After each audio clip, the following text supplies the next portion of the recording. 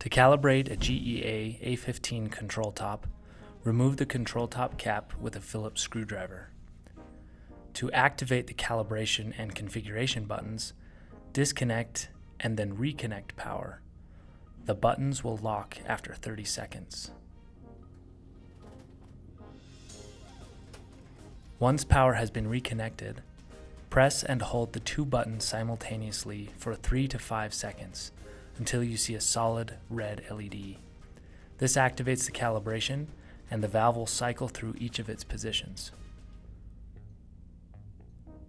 For valves with an external proximity switch, calibration will fail if the switch is not properly adjusted.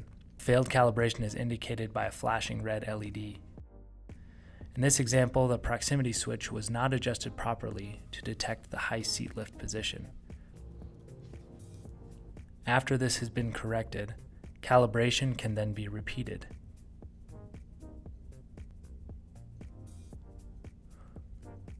Remove and then reconnect power to the control top.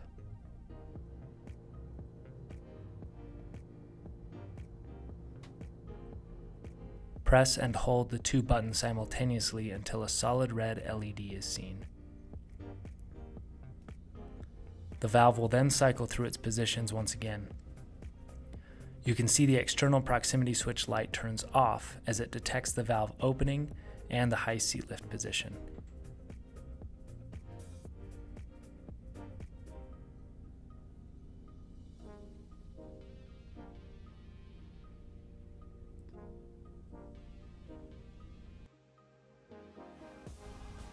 Once a successful calibration has been performed, the control top can then be configured.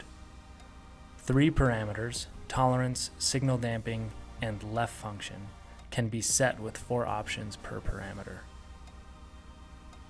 To change a parameter to a different option, press the plus button or the left hand button in this orientation. Continue to scroll through the different options by pressing the left button until you reach the correct setting per your application as indicated by the flashing LED light pattern. Press the right hand button to accept the option and move to the next setting. Continue to either change or accept the different settings until you have fully calibrated the control top. For a list of parameters and settings, see the link below for a comprehensive chart.